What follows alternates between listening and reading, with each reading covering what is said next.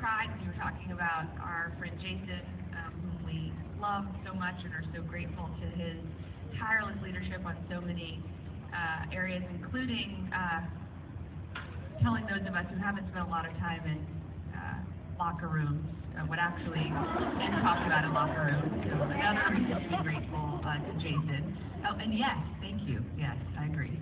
I just want to say how thankful I am to all of you for welcoming me here so warmly today, and I hope you know how jealous my mother is that I am here and she is not. She is in California, but her heart is here, as it, I think, always has been since she kind of first walked onto this campus more than 40 years ago.